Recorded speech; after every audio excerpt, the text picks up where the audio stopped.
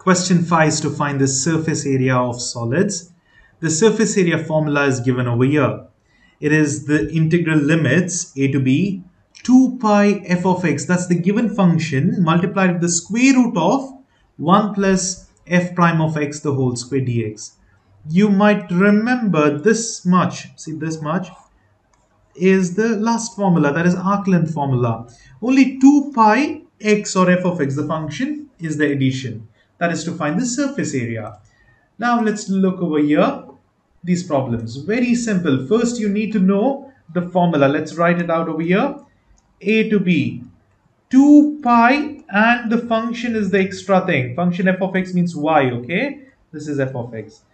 And what else? Square root of 1 plus f prime of x the whole square dx. This is it. You need to derive each function. Over here it's 2x derivation. Here it's x minus 2x.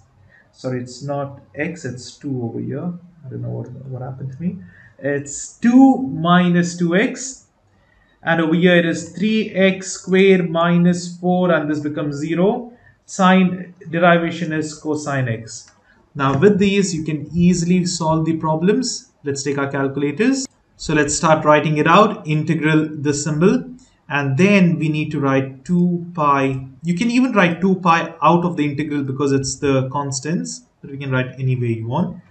Now write the function. Let's start with the first problem. It's simple. Rx squared, close the bracket, multiply it with square root 1 plus, over here derived function, it's 2x. Then again over here brackets are required because you have to square only the derived part, power 2. And what are the limits? This must be given 0 to 1, and that is the answer. You can see it is 3.8097. What about the next one? Same thing. Over here when you solve, you must keep it in radian mode. Now it's already in radian mode, that's fine. For these problems, you know, it's radian or not in radian degrees, that's fine, you know, no problem at all. Better to clear the calculator now and then, but whenever you see trigonometry, let's put a radian. Over here it is pi, the upper limit. The below limit is correct, 0 itself. And what is the derived function? Here it is cos x. So you need to close the bracket for cosine x and then outside bracket as well. And then we have the given function, right? What is the given function here? It is sine x. So we write sine and again close the bracket, and that's the answer. Okay, since it's radian, it's fine, but otherwise you should press shift, mode and 4 to change to radian. The answer is 14.42. Similarly, please solve the others. It's a very straightforward problems.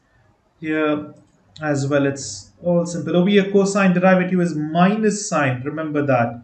Now, when you square it, it becomes positive itself. But remember, derivation is minus sine. Here it is 1 by x derivation. Ln is 1 by x. Then you square it up. So 1 square x squared.